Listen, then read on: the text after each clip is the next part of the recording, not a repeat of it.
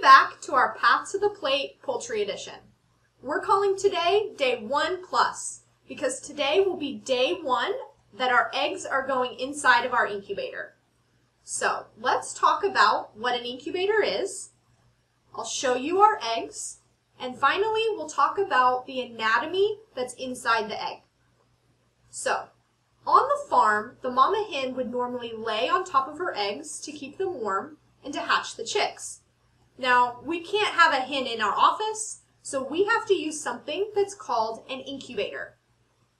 This is an incubator. The white stuff that it's made of is called styrofoam. Styrofoam is an excellent material for something like this because it's an insulator, meaning that it holds heat extremely well. And that's important for our eggs.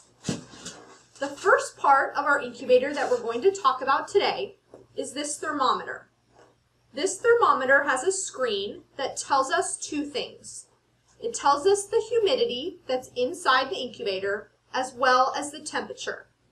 The temperature is very important because the eggs won't start to grow until they're warm, and if they get too hot, they'll die. You'll end up with scrambled eggs.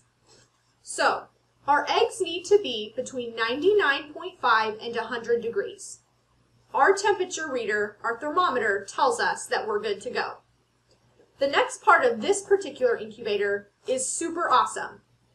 This part right here, this circle, is called a fan, and it circulates the air inside the incubator. That helps regulate the temperature so that all the eggs, even the ones in the very corner, are the same temperature as the ones in the middle.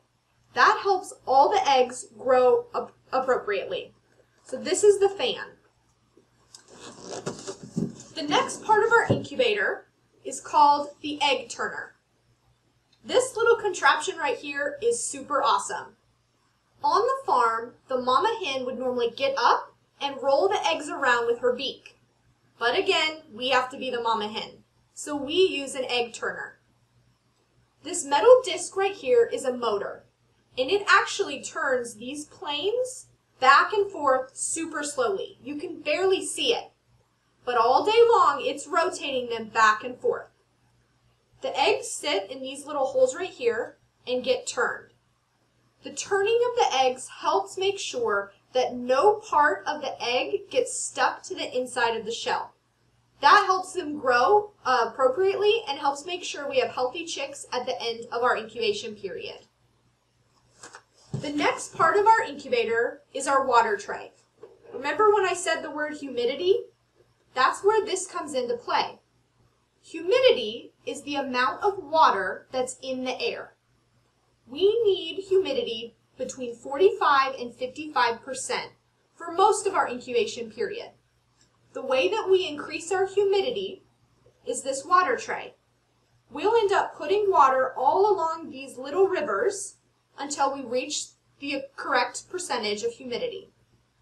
We'll probably have to add water every other day as you'll lose some humidity overnight. So the water tray goes on the bottom. Our egg turner goes on next.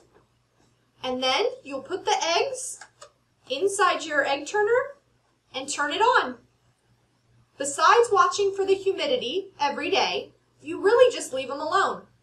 It's like that kitchen thing. You set it and you forget it, but you gotta check the humidity. Don't forget that. Now, this is our egg. It's important that you notice the anatomy of the egg that's in my hand. There's a big end and a small end. You can see that it's a little pointier down here. That's important because on the bigger end, there's an air cell. That comes into play with allowing the chick to breathe while it's growing inside. So, when you set your eggs in your incubator, you need to make sure that the pointy end goes down so that the air cell is up on top.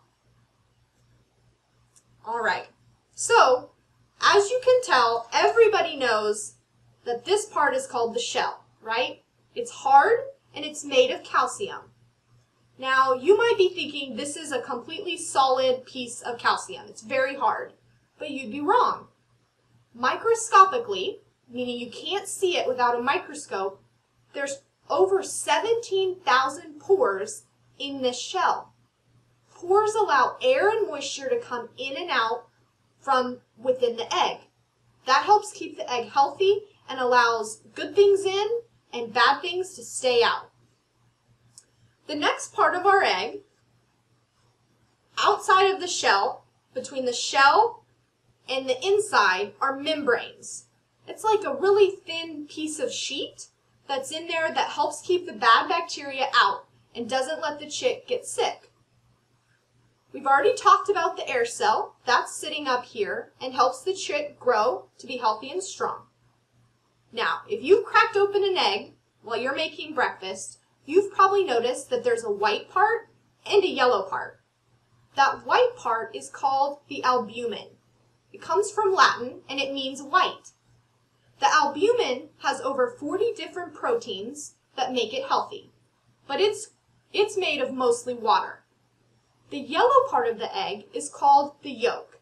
This is where most of your nutrients come from, nutritiously. Inside that yellow yolk, there's iron, vitamin A, vitamin D, phosphorus, calcium, and lots of other vitamins and nutrients that make it an excellent protein source.